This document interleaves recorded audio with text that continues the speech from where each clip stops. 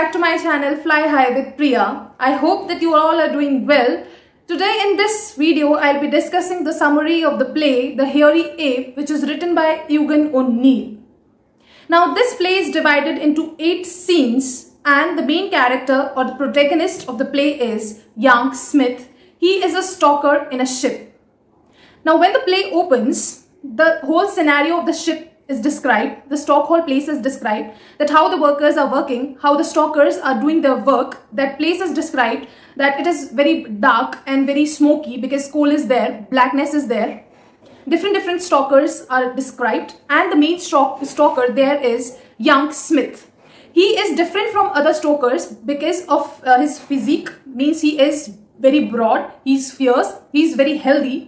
And he is somewhat kind of a leader of those stalkers. And in work-wise also, he is very healthy, means he can work for hours without any rest. Now when the play opens, these stalkers are sitting and they are resting, they are having drinks, they are drinking beer. Young also comes and sits there, he asks for beer, and instead of serving 1 beer bottle, they serve him 2 because he is respected and all people are very much afraid of this Young also because of his strength, you know, he's a leader, that's why. Now what happens that as they were drinking, as they were talking, one man gets up and he says that how they are suffering, how poor people are suffering, and due to this what happens, this Young gets angry and he shouts on him and says that you shut up and sit down. So then another man, his name is Long, that man gets up and he starts speaking about the Marxist thinking. He says that poor people are the sufferers and the capitalists are harassing them. So Young gets angry on this topic also. Then Paddy, who is an experienced and old person, says that yes, there is a difference because he has experienced the days of freedom when people were free, and now he is experiencing the age of industrialization. Means now the people's suffering have increased, they are very much increased, and the difference between poor and rich have increased with time. Young disagrees on this very matter. He says that the things which are gone are always the best. You know, it's the logic, it's always the thinking of man. He says that he is in total belongingness with his work. Means he likes his work. He says that this is the age of industrialization, and he thinks that he is very much like steel and industry. We cannot progress without industry. And these people think that they are the sufferers, but this man, this Young, says that he is not the sufferer, he is the one who is making this industry run, these industries run. He says that he is the one who is making this ship move. As he is adding coal in the engine, that's why this engine is running. So total belongingness is there with his work. He just likes his work. Now what happens, the scene shifts. The scene shifts to the deck. There is a girl, Mildred Douglas, and an aunt, and her aunt is there, and they both are talking. Now this aunt says that you believe in charity.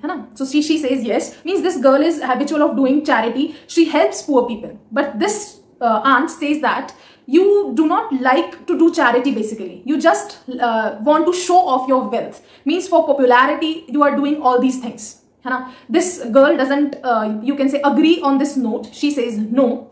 Then aunt says that you always show people that they are poor and she is rich. If you want to do charity, you don't have to claim that these people are poor and I am rich. You can just simply help them. And why do you move at different places to help people? You can help people at a particular place also. Now this girl is getting ready, or you can say she's waiting to see the Stockholm, the place Stockholm under the ship. She is waiting for the second engineer arrives and he says that yes, you can go and see that Stockholm. He says that before going there, please do change your clothes because you are wearing white clothes and they will get dirty because there is so much coal and blackness there. She says that no, if they'll get dirty, I'll just throw them. I'll wear new clothes. I'll buy new clothes or whatever she says like this. So she goes there in the Stockholm. Now the workers were working, and as they saw that beautiful girl, they stopped working.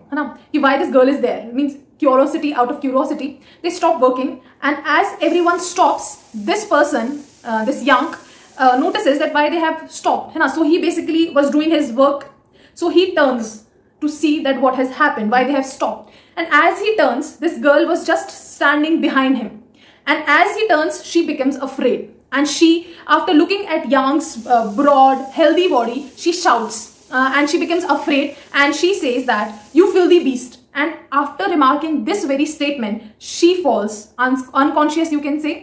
And that's why she's taken by the other people who were with her. Now, this very statement, that "you filthy beast," totally means break the heart of this person, Yang.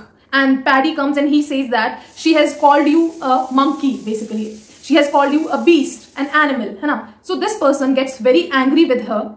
And as the workers were doing their work, but he doesn't do his work, he was just sitting. As the ship arrives on the harbor, all the workers clean their body and wash their clothes and whatever there. But this person was sitting and just was thinking about that particular incident. Means what has happened, how a girl has reacted, how a girl has said about him. And he was so much angry that he wants to take revenge from this girl, Mildred. Now what happens, the scene shifts to Fifth Avenue, a place where industries are there, where rich people live. Now as the scene shifts, Long and this Yang is there, and Yang and Long has basically gone there in search of Mildred Douglas.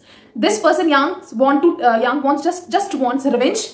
That's why he is there in search of that daughter. He has come to know that this girl is very rich. She is the daughter of an industrialist of steel, owner of the steel industry. So he goes there. He was standing there. He sees many rich people going and coming. They were going inside the church. They were coming, but they were not even paying a single attention. Means not a single glance at him. They were so busy in their work, you can say, or in themselves. And the thoughts about that girl were there in his mind, and he was not able to distinguish whether the people around him are different or means they are that girl. And he starts attacking those people, thinking that they are Mildred Douglas. Means so much thing is that particular word, or you can say phrase, "you filthy beast," has just surrounded him. Has surrounded his mind. Means he's thinking again and again about that particular incident.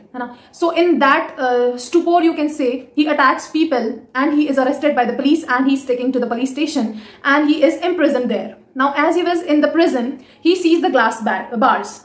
As glass bars are there, so he sees that, and these bars remind him of that girl, and he just want to you can say destroy them. So he breaks them. He was so powerful, so he breaks those steel bars. And as he was sitting, he's beaten, he's ill-treated by the policeman. And as he was sitting, the prisoners ask about his, you can say, feelings or whatever has happened to him. They ask about his story. So he tells that what has happened, and they said, they say that you should go to the organization IWW. Now this is an organization which works for the welfare of the people, the poor people, or you can say workers. So when he gets free, he goes there at IWW building. The scene shifts to that building. So when he goes there, he meets the manager, you can say. He says that you have to register yourself to be the part of IWW. So he registers himself. He has to pay some money, small amount of money. So he pays that. And he was in so much anger that he wants to take revenge from rich people. His ideology, you can say, or his ideas were very destructive ones. So people around, people who were present in that IWW, they become very shocked that what he's speaking, he's mad person or whatever. They just take him wrong person, and he is thrown out of that building. And he was, you can say, helpless. His condition, his mental condition was not stable. The thought of that, you can say, belongingness was, he was searching for his home, you can say, or the proper place in the society. He was thinking that what is the proper place for me? Am I an animal, or am I a human being, or am I a rich or poor person? Do I even exist? There was a question of existence in the person, in the mind of that person, Yang. And he was moving on the road. He goes into a zoo, and as he enters the zoo, he finds a monkey or a chimpanzee in a particular cage.